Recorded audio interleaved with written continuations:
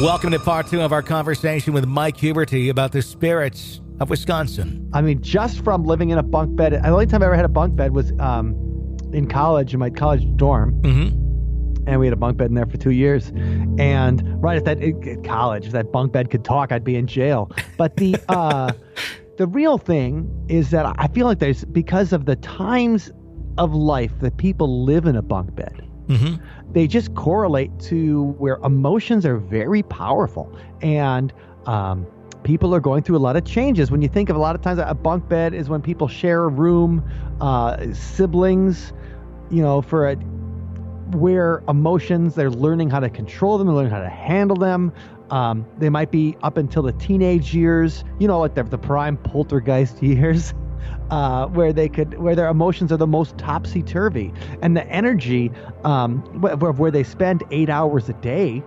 I mean, this is obviously, there is no science involved in my theory here whatsoever. Sure. I'm talking straight from the University of my ass here. But, where you have two different people leaving a ton of emotional energy and thoughts. And think about it, if you're when you're a teenager or when you're in junior high, think about the highs and lows. The high, it's almost bipolar, because the highs are so great, the lows are so bad. All those little pieces of, the memories of your life, they're being created. You're doing things for the first time. You're experiencing love for the first time, or heartbreak for the first time. And when you go to sleep, you're sitting in one place for 7 to 8 hours a night, and you're leaving it all there. So, I mean, and you have two people doing it, so you have double the trouble. Yeah. And, bunk beds are never found in there's no, I mean, maybe out in the military or whatever, but there's no well-adjusted adults who are like, yes, I'm going to bed in my bunk bed tonight. Good night. I'm going to wake up at 5 for exercising. It's always, people in states of transition, or kids, or college kids who, the most tumultuous kind of energies are being left there.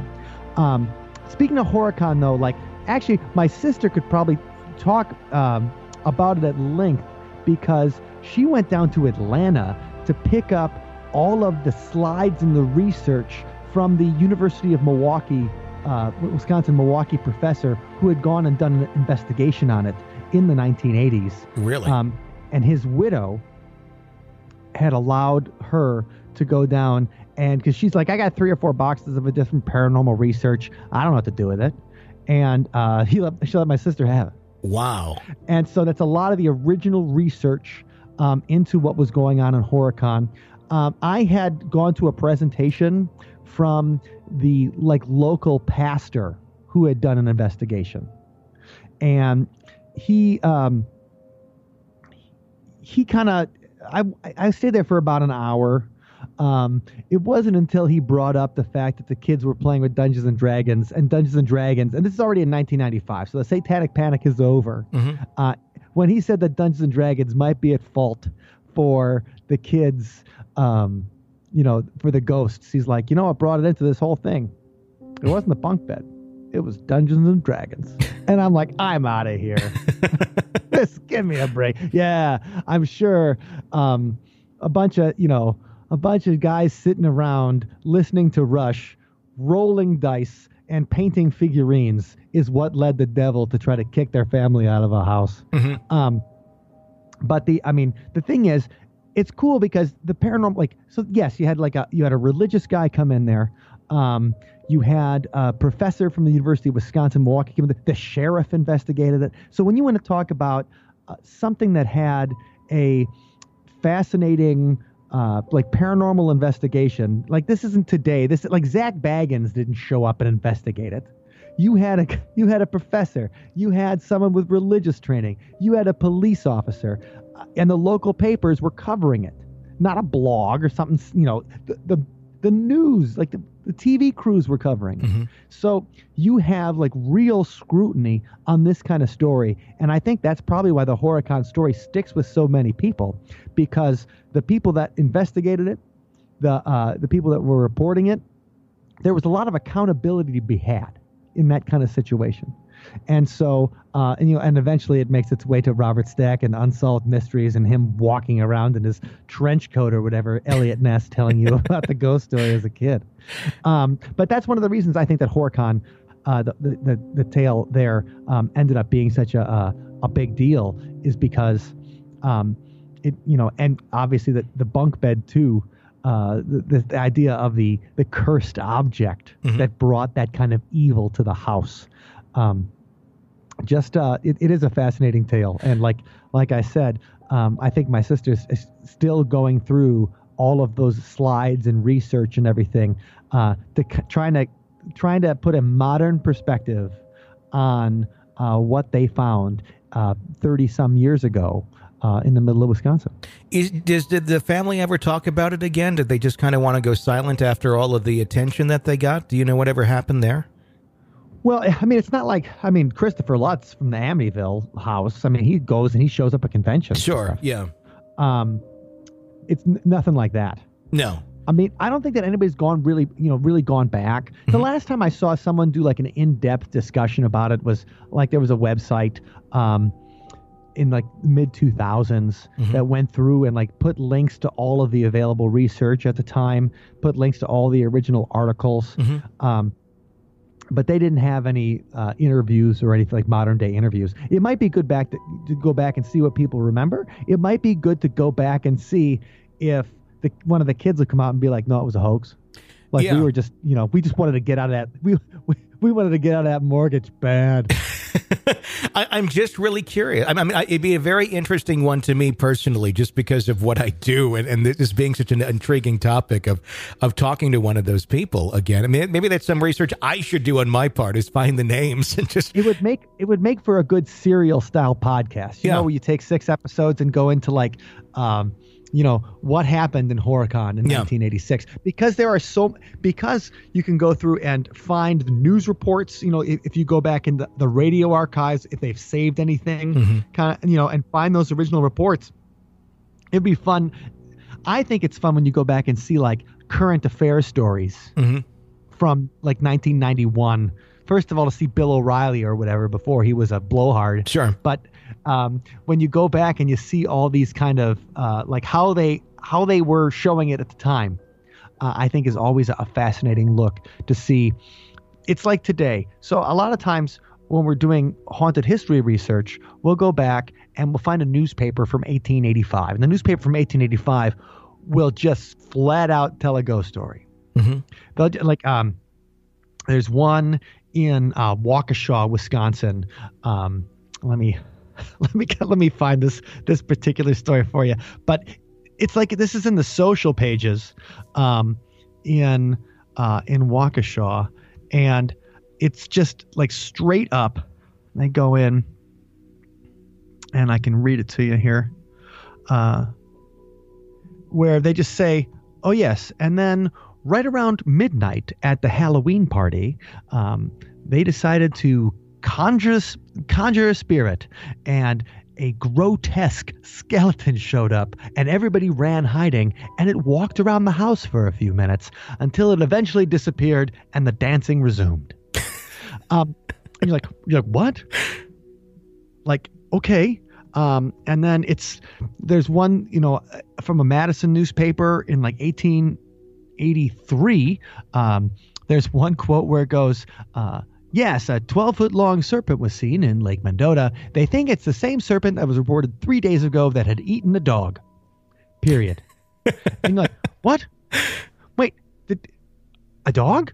Like, yeah, no problem. It just same ate a one. Dog. Yeah, same one from the other day. No big deal. At least we narrowed down which serpent it was.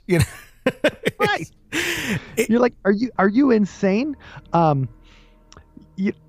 so these little things just you find fascinating when you look at old newspapers, and I think that's part of what makes when you look at media and how they cover these kind of stories, the most incredulous of stories.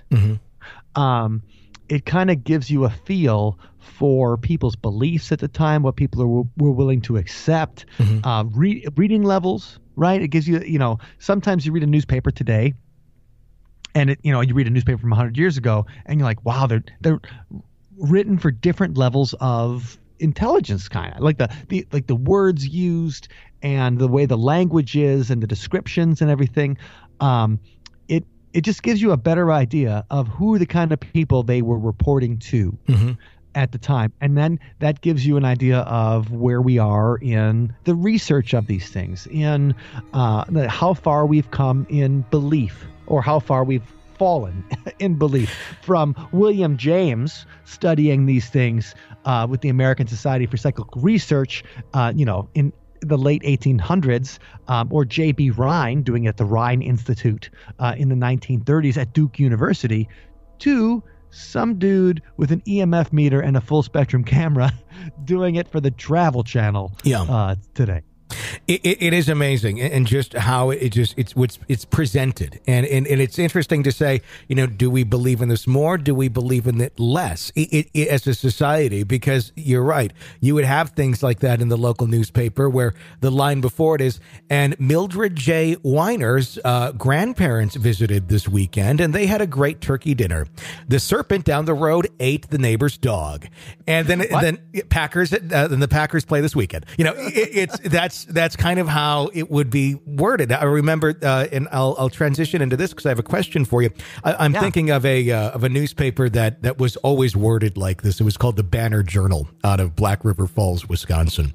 Okay. And up until I haven't seen the Banner Journal for probably 20 years, but even in the early 90s, it would still be reporting like, and so-and-so's cousin came to town. It was very much written as if it was 1920.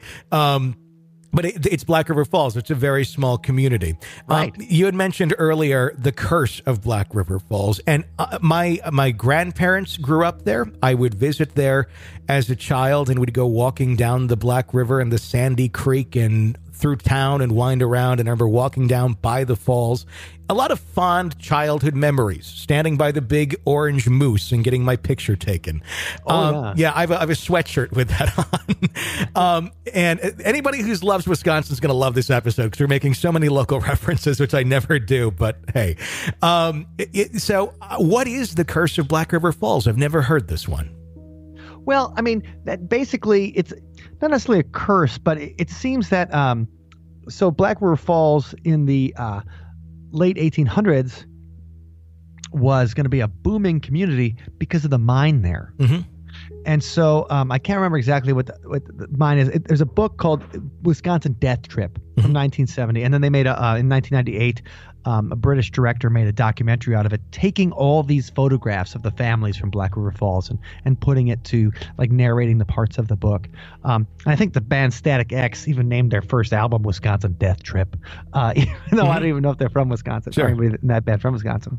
But the idea of it is that once the mine kind of dried up, and this boom town, like disease, murder, madness, suicide, alcoholism. It was like instead of like a ghost town where you think of the people in the gold rush came to a place mining for gold. When the gold was gone, they would just go off to the next place.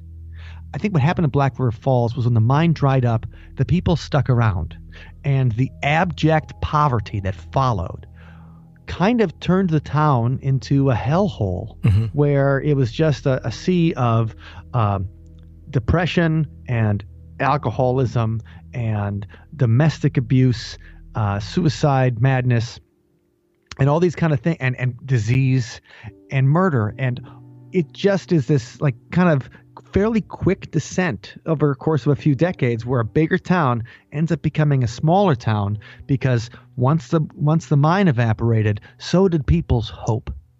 And it was this idea that maybe maybe it was a curse. Maybe it was, I mean, I've heard this, and I hate the idea of Native American curses. That just always makes it sound like that episode of the Brady Bunch where they steal the idol. So I always, hate that idea. It's like when people say, well, it's over a Native American burial ground, so obviously it's haunted. It kind of just throws this idea of the Indians as this other mystical people. Mm-hmm. But it's also this idea that, maybe the land was cursed. They exploited it. they ruined it, and it took its revenge on them. And I remember talking about this because we used to play at Black River Falls, like an all ages club back in the early 2000s a lot. And I remember talking about this once with the owner of the club, and she's just like, yeah, she's like, I think this place is cursed. And she goes, if I could escape, I would. And just, I mean, straight up, like if I could, she's like, my family's here. I have responsibilities here, all these things. Like nobody's even, it's an all ages club. So nobody's drinking, right? This isn't like an end of the night, 2:00 in the morning. Like, I got to tell you, this place is cursed and I got to get out. It was like a regular conversation. Like, yeah, I mean, I think I've seen some lives be destroyed here and I got to go. Wow. And I wish I could. And so I think with that town in particular, I think Wisconsin Death Trip's on Netflix, and it's not the feel-good movie of the year, but it is a fascinating look, number one, into like that kind of pioneer lifestyle, the miner lifestyle. It's our Wisconsin Badgers.